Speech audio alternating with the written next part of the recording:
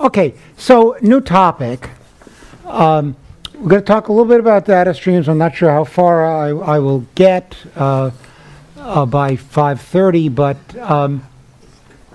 there are a number of interesting algorithms that assume the data comes in a stream. The characteristics of streams are, first of all, typically very fast. You talk about things like the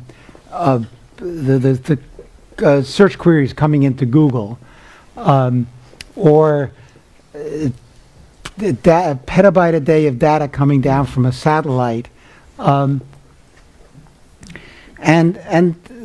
sometimes you need your own algorithms or specialized algorithms to deal with data that's coming in that fast, and some of the algorithms, in fact, even make a lot of sense if your data is sort of ordinary database data as well.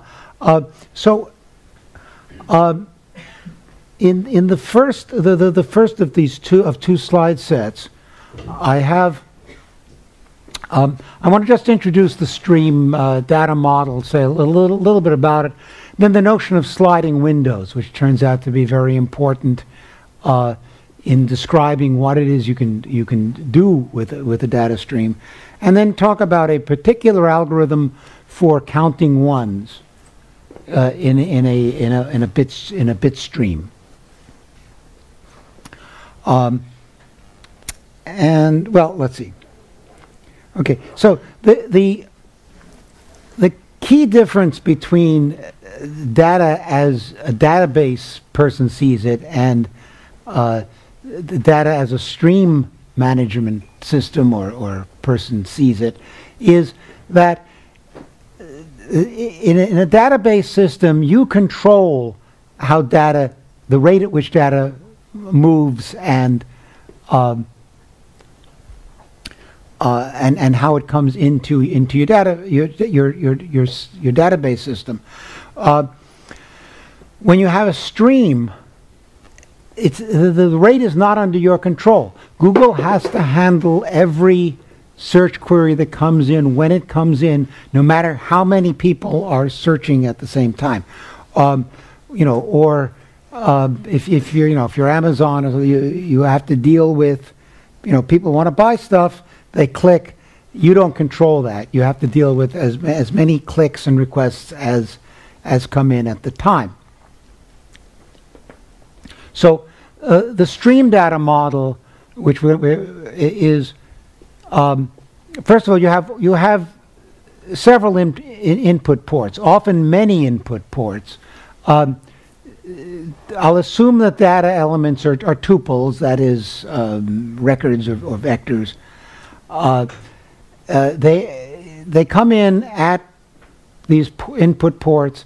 Again, you can't control the rate at which they occur.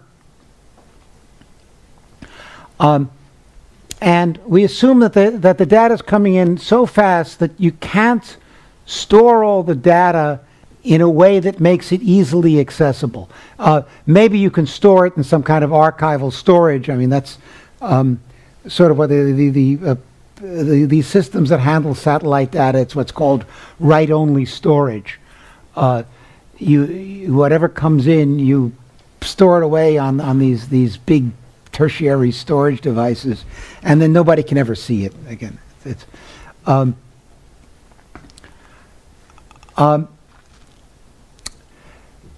Okay, but the algorithms that I want to talk about are really how can I say something useful about the stream?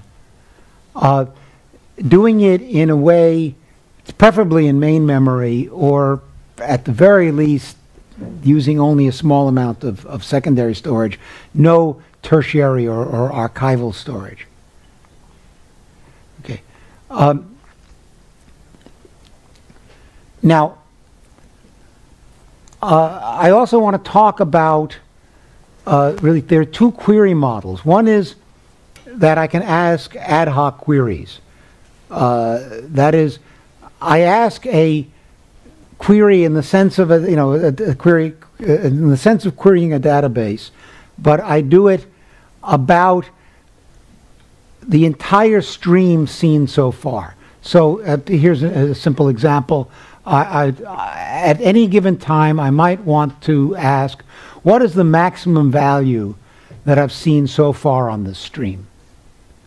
And now that's fairly easy to answer. What it means is I have to keep the maximum value stored separately, and that's only one. It's one value. It's a couple of bytes. Obviously, every time a stream element occurs, I need to update it, but that's probably okay. So I can probably do that. And then a standing query is something which sort of operates autonomously and asks you to basically to report on the stream at all times. So, for example, this query says, every time I see a value in the stream that's bigger than any previous value, that becomes an output. I have to spontaneously issue that as an output. So nobody's asking for that, or you ask for it once and it applies forever. The system has to just spit out the answer every time there is a new maximum value. And again, that is this query. It's not too hard to imagine how you would do that. Again, you keep the maximum value every time a new value comes in. If it's bigger than the previous maximum value, you not only change the maximum value, but you spit out the new value in the outputs. So here's the print. You have a query management system. It stores standing queries. It can accept and answer ad hoc queries as well. There are many streams entering. It makes outputs occasionally, either in response to ad hoc queries or standing queries. And there's archival storage, which is large enough to store everything, but so large that you can't conveniently compute with it. You can only do that sort of offline. And then you've got some limited working storage, which might be a main memory, preferably as main memory, might be secondary memory. Okay. So again, there are lots of applications of this. For example, if a search engine like Google might want to know about trends, what queries are appearing more frequently today than yesterday. An interesting application, which is actually was used by Yahoo in practice, is they wanted to know about pages of theirs that are being clicked more frequently this hour than the previous hour. And the reason, well, sometimes that's because something has happened and everybody needs to know about Justin Bieber or something like that. But the practical reason it was that you see this phenomenon whenever a link gets broken. People click on the page many times before they go away and realize that they're never going to get it. So you actually have a big spike in the number of clicks on the page. And so that actually helps Yahoo to find and fix broken pages without having somebody having to look at all million or so pages that they put out. You can say IP packets are streams. Again, a switch is a number of streams coming in, number of streams going out. And the kinds of things you might want to do is to find out where packets are headed, so you have some idea of where the delays in the network might be, or if you notice that there are all of a sudden a lot of packets headed for one address, that could be a denial of service attack, and you'd want to intercept that in the middle of the internet rather than delivering it to the edge. And so, people who study these things have pretty much convinced that the only sensible way to ask most queries about a stream is to imagine that you have a window. Typically, it's got a fixed length. That is, you ask something about the last n inputs on a stream. Sometimes you might say the window might be time delimited, so all the inputs received in the previous hour. But the idea is that you just can't go back forever in the history of the stream. You have to keep focusing on the last so much of the stream. Again, typically it's all archived, so in principle, if you have to go back 2 years, you can do that. You just can't do it online. You can't do it as a standing query or reasonably as an ad hoc query.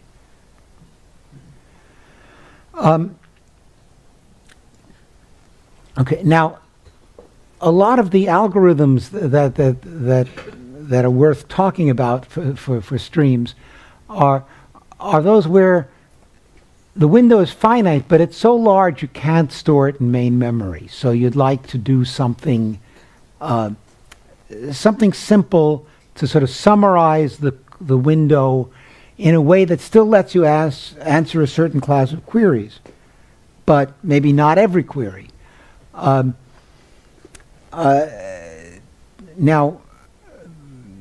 these days you have so much main memory. I mean, windows can be enormous, but in many of these applications, you actually have many different streams.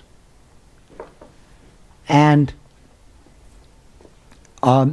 if you've got a million streams and you want to keep a window for each stream in main memory, then the windows all of a sudden can't be very big. Or you have to summarize the windows in some way, and that's what we're really going to concentrate on is summarizing them. So this I don't know if this picture is useful or not, but here's a stream coming in. Window is the last 6 characters. So at some time it contains S, D, F, G, H, J. Now the next element K comes in. The last element S falls out of the window and is no longer part of the window, so you can see what the window now contains D, F, G, H, J, K. Then the next element L comes in, D falls out, and so on. Okay. So at any time, the window consists of the last 6 characters that I've seen. Okay. I'm sorry.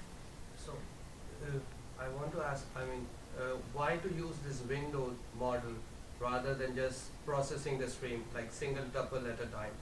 What is the benefit we get out of this? Well, again, it's a question of I mean, you can't just process the whole stream. You can't ask questions. The stream is coming in so fast. You can't just store all the tuples and make them all accessible at the same time. Okay. So I'm asking about window of size 1. So if you are doing single action on a tuple and then maintaining a model or updating a model with single tuple. No, remember, if a window of size 1 says, all I ever care about is the most recent tuple.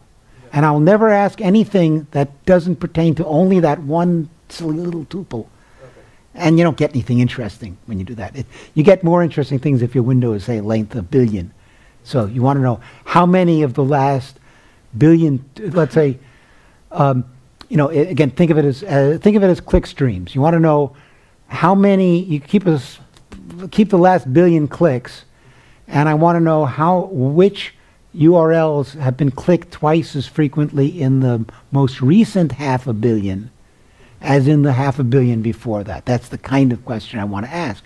But if you keep the whole thing, and you want to ask, let's say, how many, what URLs have been clicked more in the last half than in the first half? First of all, the halves get bigger and bigger as time goes on, and the question no longer is really interesting, because it's, after 2 years, you're asking how many, which URLs were clicked more frequently this year than last year. Not interesting anyway. But moreover, then you just have so much data that it becomes harder and harder to answer any query like that. So that's sort of why it makes sense in many situations to say, I'm going to pretend the stream of interest is only some reasonable number of inputs into the past.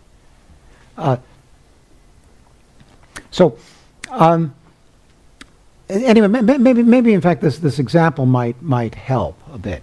Okay, so my stream is integers. I'm using a window of size n, and I'm going to say I want to know at any time what is the average of the integers in the window. Now, again, think about doing that. What is the average of the integers for the entire stream forever?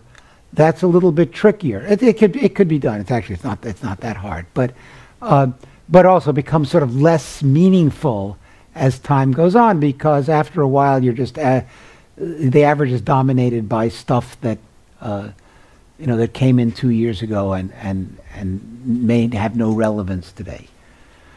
Okay, so what's the average of the integers? Okay, for the first n inputs, you just do the sum and the count, and then one more step at each input, you get the average. So it's really just for each input you're doing 3 arithmetic steps: one to add 1 to the count, another to add the input element to the sum, and then another one to do the division. Okay, so that's sort of doable, right? The work is just a constant per input. Now, after you've got your first n inputs, now the window begins to slide, and what you need to do is okay, say I is the next input. Now, the oldest input that's in the window is going to fall out of the window. So let's say that that's J. So you're adding I, and you're subtracting J from the sum. The count doesn't change. So if you think about it, to get the average, you can update the average by simply taking I minus J, dividing it by n, and adding that to the previous average, and that gives you sort of the increment in the average. Okay, so that's not that hard. And again, it's just 3 arithmetic steps per input. Okay, should be feasible. Okay, so again, that's fairly cool, because it says the amount of work we do per input is probably dominated by the protocol that actually accepts an input and puts it in some buffer to be processed. Anyway, so order n time per input is always good, but the bad thing is it requires the entire window be stored as is. And again, if n is a billion, well, you can store a billion integers in main memory these days. Not such a big deal. But again, what if n is a trillion? You can't store that in main memory. Or if n is a million, but you have a million streams and you want to keep the average on each of those streams. So you might have some problems. And in fact, for this particular query, there really is nothing you can do if you want the exact answer. Okay, so what I want to talk about is an example of an approximate algorithm. The goal of this algorithm is to count the ones in a binary stream, and it uses much less space than the length of the window, and what you pay for that is that you don't get an exact answer. What I will describe to you gives you an answer that is off by no more than 50%. There is a better algorithm that is off by at most epsilon. You make epsilon as as small as you like except 0.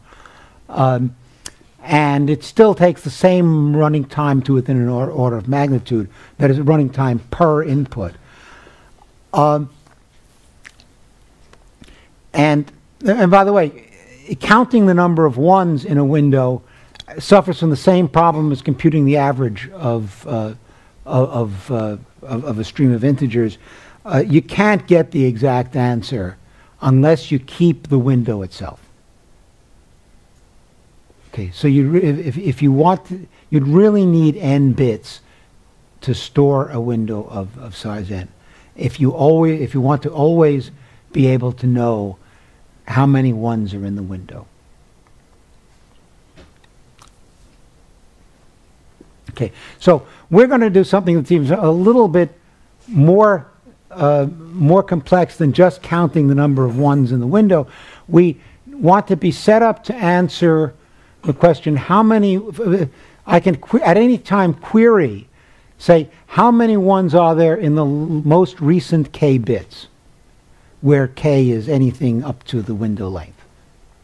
Okay, and again, I can't get an exact answer. I will always get an answer within 50%.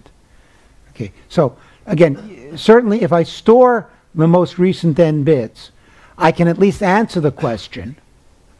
Of course, since k is an input parameter to the query, it's going to take me time k to count up, to look at the last k bits and find the answer. So that's not even that's not that great. And so even if I had enough room to store all the bits, answering the query efficiently can't really do it. And again, as I've said, a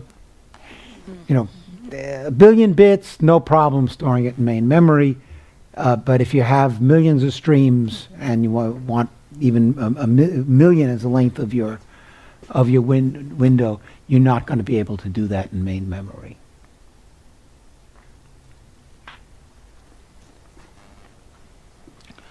So just to give you an example of where this might make sense, again, you might have a site in which with lots of pages, and every time there's a request for one of those pages, you want to log it and you want to know how many, in the last k requests, how many of these. For each of your pages, you want to know how many times in the last k requests was that page requested. So technically, you've got one stream, which is a sequence of URLs. Let's say we want to keep the last billion requests. You can convert this into a large number of streams, but the streams are binary. Okay, so what I want to think now of, there's a binary stream for each URL, and again, the position has a 1 if that URL was the one requested, and it's 0 if some other URL was requested. Okay. Now I want to talk about an algorithm called I call it DGIM. It was named after, these are 4 of my colleagues listed here. And the interesting thing is it can maintain windows of length n, but it only has to store log squared n bits per stream. And again, if n is a billion, log base 2 of n is 30. 30 squared is 900. 900 bits is a lot better than a billion. Well, of course, there's a constant factor that's hidden by the big O, but it's still a lot better for numbers of that scale. But as I said, it will give you an approximate answer. Again, in the version I give you, it can be off by as much as 50%, but you can improve that down to anything greater than 0. If you still be order log squared n bits, but the constant factor would grows inversely inversely with the epsilon that you want to be the maximum error factor. Okay. Now the algorithm, okay, there's a notion of timestamp. Okay, that is each input that comes in, the first input that ever comes into the stream will have timestamp 0, the next one will have 1, 2, and so on. However, since the window is of length n, anything in the history beyond n, we can completely forget about that. We'll never care about that again. So as a result, you can record your timestamps modulo n. And what that means is that all your timestamps can be represented by log base 2 of n bits.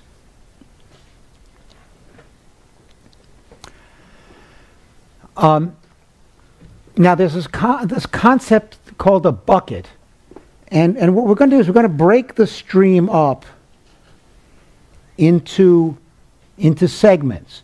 Each segment will have a number of ones, which is a power of 2, and there'll be certain rules for how many ones can be in a bucket. But what we're going to represent the stream by is not the actual bits, but the buckets of which it is comprised. And by the way, no stream of length n will ever need more than about 2 log base 2 of n buckets. Okay, so the bucket then will consist of the timestamp of its end, and that again was modulo n, so it's going to be log n bits. And the number of ones between the beginning and the end of the bucket. Okay. And by the way, the number of ones in a bucket is always a power of 2, and therefore you can represent the number of the number of ones in a bucket by the power of 2. So since no bucket can be longer than n, log n bits will suffice to represent the size of a bucket, that is the number of ones that it contains. Although it doesn't really matter because we're already spending log n bits representing the timestamp, so that dominates the cost of representing a bucket. Okay, now let's see, there are rules. A stream will have either 1 or 2 buckets with a given power of 2 number of ones up to some maximum. Okay. The buckets, the territory of the bit stream that are represented by a bucket, they don't overlap. So the stream is divided into disjoint buckets. Zeros don't count, so there might be some zeros that are not part of any bucket. That doesn't really matter. Now, one of the big tricks is you want to sort the buckets by size so that the recent buckets are little. You know, there'll be 1 or 2 buckets of size 1, that is a single 1, and those will be the most recent. And then there'll be 1 or 2 buckets of size 2, and those will be next most recent. And then there'll be 1 or 2 buckets of size 4, which are a little older. And then 1 or 2 buckets of size 8, which are still older than that. And then all the way up to as many buckets as you need to represent the n bits. No bucket, of course, will have more than log n one, will require, sorry, there can't be more than 2 log base 2 of n buckets, because there are at most n ones. And if you think about it, since the sizes of the buckets are growing exponentially, within log n, within 2 log n buckets, you get to a bucket whose size is already n, and that's going to cover everything in the window. Now, again, every bucket records its end time. Once the end time falls out of the window, you just drop it. It's no longer part of the representation.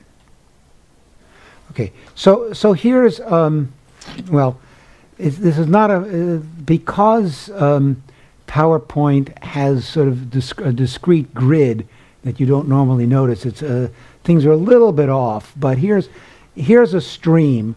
This is the most recent bit to 0, and this is going back in time. We have two buckets of size 1. The first one is this one. The second one is that one. Then we have 1 bucket of size 2, which consists of this 101 here. And then you've got 2 buckets of size 4. There's 1100101 is one of them, and then previous to that we have 1010101. And then here's a bucket of size 8, another bucket of size 8. Here's a bucket of size 16, and that's already partially outside the window. Okay, and so any previous bucket will have its end time prior to the n most recent inputs. So that's gone. We no longer have any record of any buckets outside that. Okay, so everybody have a feel for what the buckets look like?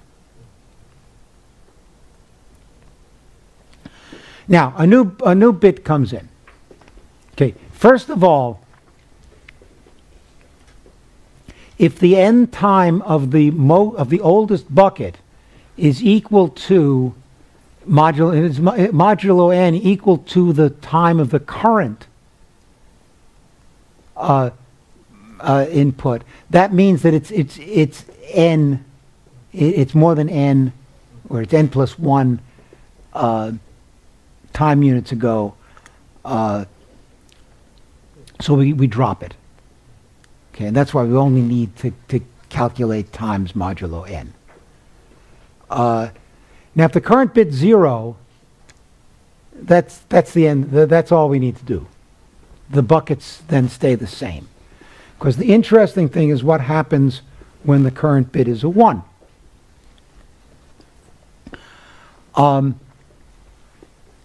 Well, first of all, we're going to create a bucket with just that 1. That is, it will have the timestamp. The end timestamp is the current time, and the log of the size is 0. Okay, it's a size 1. The trouble is, if I had 2 buckets of size 1, now I have 3 buckets of size 1, and that's illegal. So what do? I take the 2 oldest buckets of size 1, and I turn them into a bucket of size 2.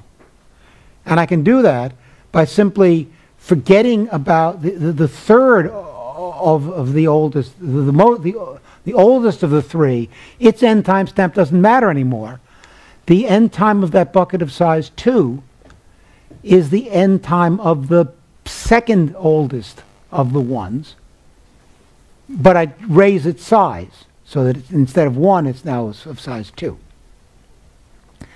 Of course, now, having created a new bucket of size 2, I may now have 3 buckets of size 2, and that's not legal, so I have to take the 2 oldest 2s and turn them into a 4. And of course that can create 3 4s, so I have to create an 8 from 2 of them, and that may create 3 8s and so on. But it can't ripple more than log n time because, again, because there can't be buckets that big, bigger than size n. So this is the example stream that I gave you. And here are the current buckets. Now, suppose a 1 comes in. Oops. Okay, so I've created a new bucket of size 1, and oops, now I have 3 buckets of size 1. That's not good. So these 2 guys are going to get combined into a bucket of size 2. And that's been done here. And that's all I need to do because I only had 1 bucket of size 2. Now, suppose that in the next 3 bits to come in are 1 0 1. So this is what I've created for the 1. The first one that comes in, I create a bucket of size 1.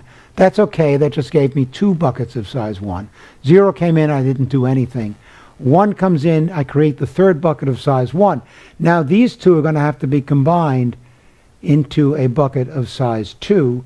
Now I've got 3 buckets of size 2, so I combine the oldest 2 into a bucket of size 4. And you can see what happens. It's going to ripple, right? I've now got 3 buckets of size 4, so I combine the oldest 2 into an 8. That gives me 3 8s, so I combine the oldest 2 8s into a 16. And I guess I'm okay because I only have 2 buckets of size 16. Okay. And so in the worst case, it could take me time, order log n, to do all the rippling and fix up the bucket sizes. On average, of course, it's going to be constant. Okay, most additions of a bucket of size 1 will not ripple very far. Okay, so you have, in the extreme case, 1 input comes in, you might take order log n time. On average, it will be order 1. Now, given that I'm representing things by buckets, how do I estimate, how do I answer the query? How many 1s are there in the most recent k bits for some value k? Well, first of all, I'm going to only look at the buckets that are of whose n timestamp is within k of the current time, right? Because anything else it can't possibly contribute to the last k bits. And again, this is going to take me all the time, order log n, to sort these things out, to figure out or to estimate how many 1s there are. Remember, I don't know exactly how many 1s there are because the old 1s have been collapsed into a bucket. The bucket covers some territory, but I don't know how many, are the 1s heavy at the recent end or at the oldest end, or how are they? How do they actually sort out? So I'm never going to be able to recover exactly where the 1s are in the territory represented by the bucket. But I do know this: of all of the buckets that are not the oldest, they begin within the last k time, within the last k inputs. Therefore, all of their 1s count toward the answer to the query. So I'll just add those, and then I've got this oldest bucket. I don't know how many of its 1s are within the k, so I'll just take a shot. I'll say half of them are in, and half of them are out.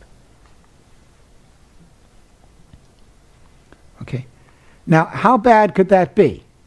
So suppose that the oldest bucket has 2 to the I, is of size 2 to the I. Now, I know at least one of the ones is within the last k, because otherwise the whole window, the whole bucket would be outside of the range of the last k, and therefore I wouldn't even be looking at it. At most, all 2 to the I might be within the window, not within the window, within the last k. So my error is at most 2 to the I minus 1. Okay. I say 2 to the I minus 1 are there. It could be as little as 1 or as many as 2 to the I. So it's certainly no worse than off by 2 to the I minus 1. However, since there is a bucket of size 2 to the I, there's also at least one bucket of size 2 to the I minus 1, and at least one bucket of size 2 to the I minus 2, and so on, down to of size 1. And so, and since you also have at least one from the oldest bucket, the true sum, the true answer to the query can't be less than 2 to the I. Okay, so I've made an error of at most half the true sum.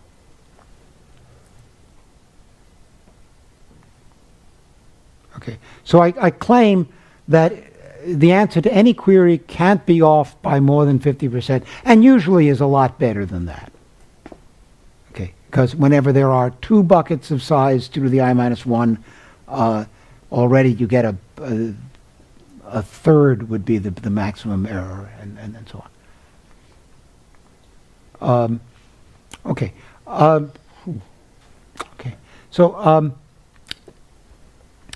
again, the book describes how you fix that up to make the error epsilon instead of a half. It's not too hard. Okay. So we have let's try. Let's see. This is all the material that I had prepared for today. Let's see. I actually finished 10 minutes early. Is anybody objecting? What is the average error rate? What? What is the average error rate? The worst case is 50%, right? So what is the average case? Well, let's see. We can figure out, assuming that the the probability is half of there being 1 and half of there being 2 buckets of any size. You can figure out the average size of the correct answer. The average, if you assume that the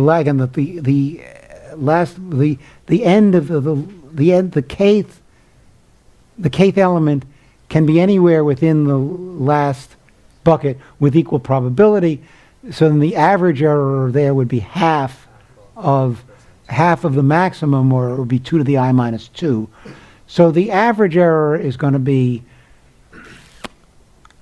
I'd like to say, about a third of the 50%, or about an average would be about a sixth, something like that.